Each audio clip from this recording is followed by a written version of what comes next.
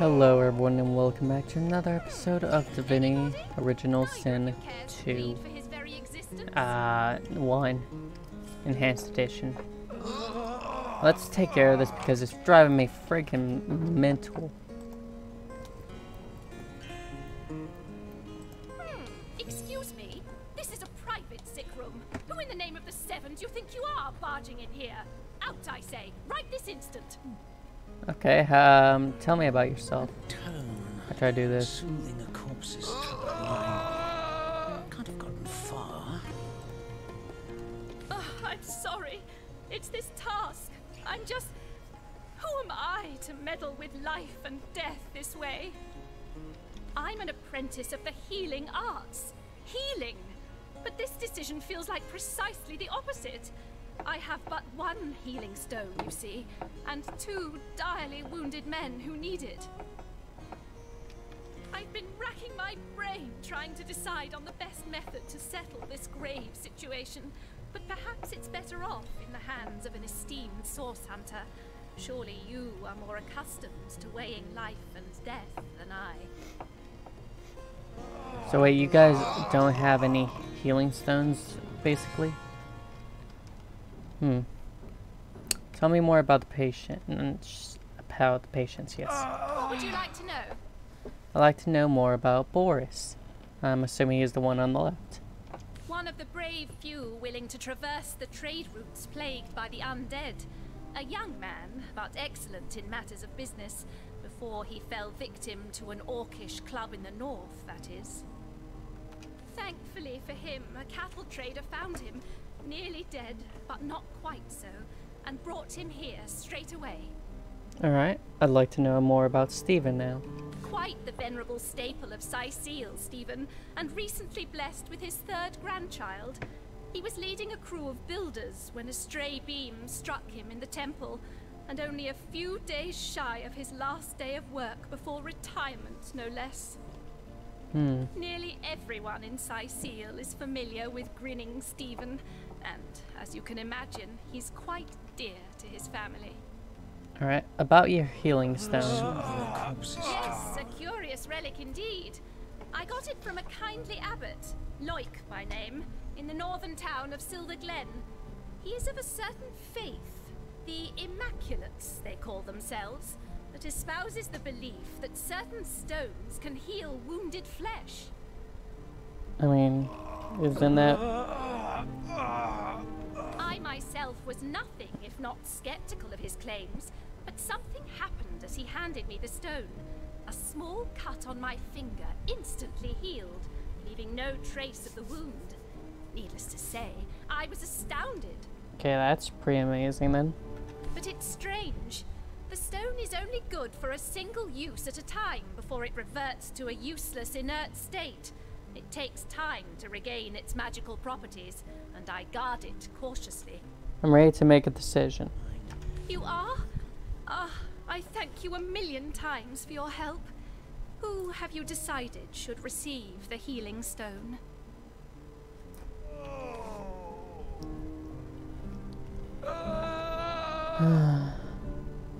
Now, Stephen is quite old, but he's known around town. He's a builder. He'll be useful when it comes to building structures and whatnot for the town. He has a family. However, Boris, I didn't hear anything about his family. He might not even have one. He might not have a wife. Considering he traverses the sea, he's probably just a lone sailor lad who's probably gonna get killed by an orc, to be honest. Sure, his life has just begun, but... Stephen should receive the stone. We know full well the difficulty of growing up without a family. Yes. Let's return a healthy Stephen to his family as soon as possible. Stephen, it is? Yes, I'll deliver the stone. I'm glad we'll get to save one man, but my heart breaks for the other. Unfortunate. No, this is highly unfair. Thank you. What is this? This lightning. I feel no... Oh, dang it, what happened? What happened? Is this a dream? I don't think so. That stone. Somehow it sent us flying into the stars. Alright, well. Wasn't done there yet. But, you know what? This feels good. Let's fight some stuff. Let's kill some enemies.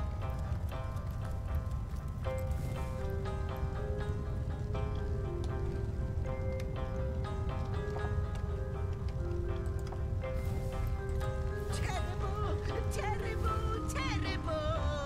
It will consume us all. By the quill that lasts a billion words, what's this? 2 Rivalonians here? At the end of space and time? How very, very, very curious. We were suddenly and mysteriously transported here. Do you know how or why? Your guess is as good as mine, my newfound comrade.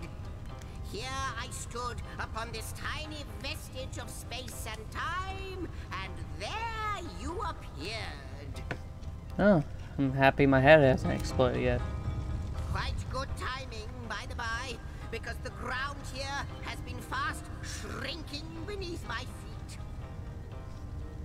Oh, but I suppose I should make a proper introduction.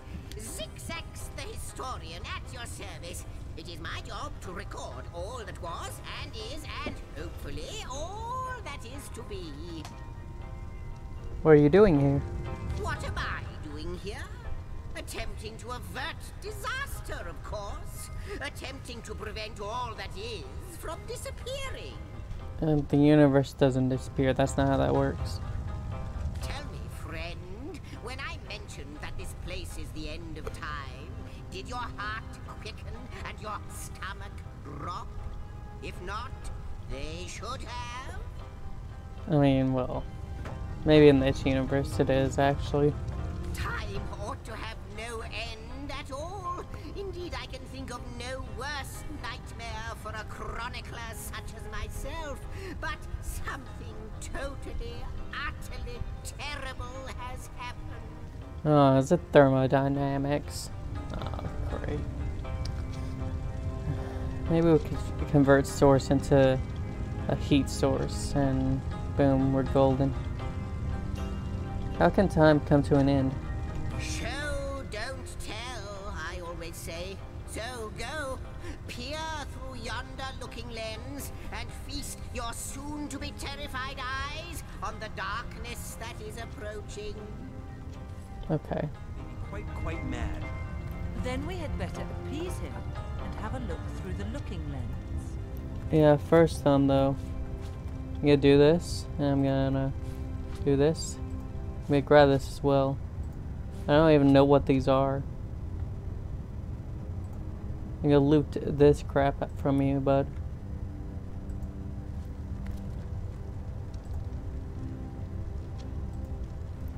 Huh. I'm gonna take your pillow too.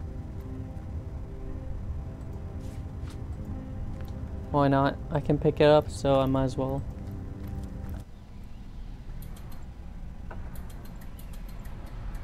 What the hell is that? Oh my lord!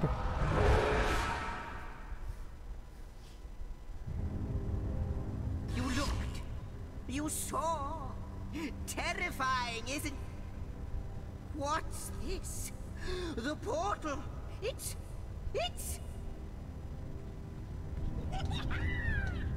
The portal has become active. Fantastic. The portal. It's quite sprung to life, just like the long dormant flames that decorate this observatory. After all my waiting and hoping, could it be? Sure. You, dear stranger, you must be the key. Something about your presence here is causing the end of time to grow. The true end itself to move further away. Does that mean I have to stay here forever? Those torches, a light! This portal active once more. It cannot be coincidence. Can we first discuss what we just witnessed through your looking lens? It looked like a stream of magic. Maybe that's the takes place the thermodynamic heat that keeps the universe alive for now, slowly dying. Maybe mana takes the place and it goes into that portal. Maybe it's kind of like a black hole. And that dragon was flying. I don't even know the dragon. Yeah. Goodness me, how right you are. There's so much to take in, I'd nearly forgotten. And what you saw has been haunting my mind since I first discovered it. It is the void itself. The dragon that is devouring creation. When I speak of the end of time, this is exactly what I mean. Oh, let's go fight the dragon. I can't say for sure where it came from, how or why, but I do know this. It's shrinking our future by the second. And if we don't stop it, it will devour the past and present as well. You believe we are somehow connected to this plane? It's not that I believe, it's that I have seen. Long have I been waiting here, hoping that one day this very portal would ignite. Then, no longer than a few mere moments after you arrive, zap it goes. The chronicler of time knows a pattern when he sees one. What lies though beyond the I portal? cannot say for certain. If it is what I believe, then our prayers might well be answered. I can't trade with him. I would love to see what he would have. In fact, every last question that ever plagued your noggin might well be answered. For I believe what lies beyond this portal is nothing other than... But why spoil the mystery? As soon as we leap through, we'll find out for certain. Through the portal, then. After you, after you.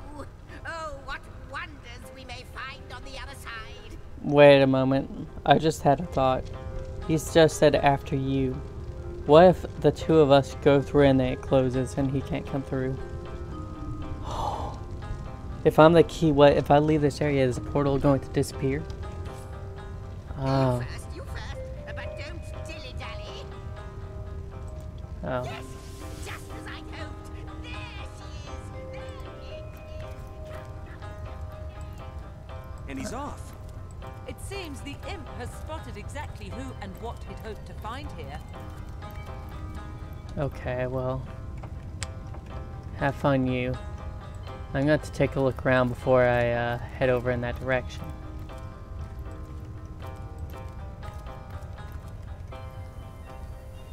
The first garden.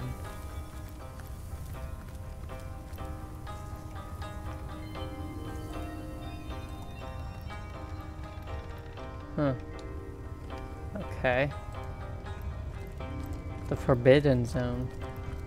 Let's take a look at the Forbidden Zone. Active portal. Teleport doesn't work, okay. And the same is over here as well. So let's head down here, I guess.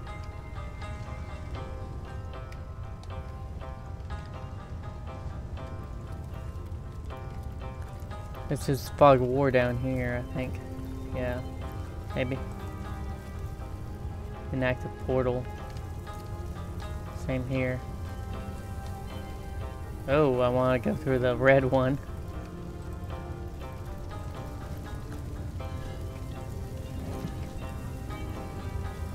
Okay, at least we find fire arrows at the end of time and space and whatnot.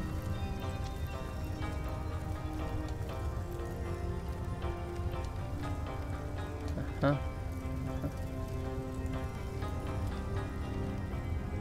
Yeah, hold on. I have the last chest, the last chest, the last chest! If you believe yourself worthy of rifling through my ample treasures, I do dare you to prove it! Find my 4 sisters, no more than one in each of the realms of your wide world, and each by each, you'll discover how to open me! Okay. I saw a lock chest and I honestly was about to just attack it first, but that sounds like a challenge. I like it. Could it be, milady? the weaver of time, mother of history, author of all that has ever been. Perhaps it is, Dobby.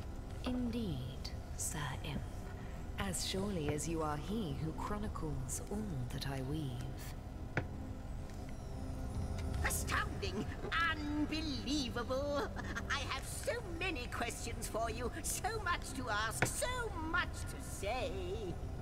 You have brought guests, I see. Strange. Very strange guests. My reaction exactly, milady. It was their arrival here at the end of time that instigated my finding you. But why? Surely you must know. This is a question better put to our guests themselves. Tell us, how did you arrive upon this plane? It was a stone, a strange stone that zapped us from where we stood in Rivellon to this plane among the stars. A stone? So, it was a stone that caused the great shock of energy that brought you here, and it infused you with new life as well. Is that so? New life? Did I die? Is my body back in Rivellon and I'm just in a new body? Yes, that's just what happened. Have you seen it before? Not like this, no. What happened to you is unique in all my work. Never had I experienced something so contrary to my nature. To weave something I had not seen, had not expected. Life does not simply spring into existence, you see. But yours has. You appeared before me from the moment you came into contact with that stone. Starstone. I now know it to be called. Okay. But, Madam Weaver, how is it possible? Do you not see all?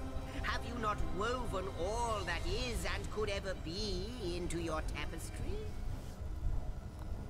So that thing behind her, that's her tapestry, and she weaves existence into the world?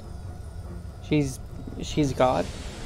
Like the stones, your guests are a mystery to me.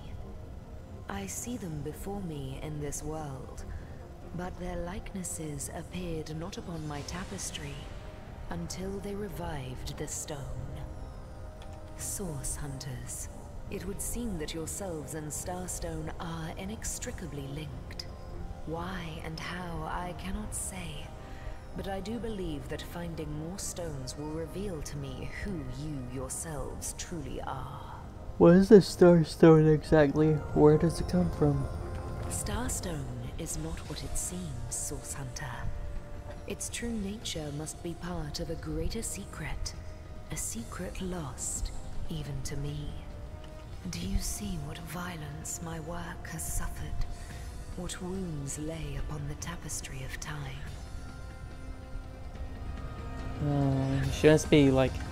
This is where she's talking about. Maybe it's like these tears and whatnot on the tapestry. I'm thinking the tapestry is just... It's supposed to be even.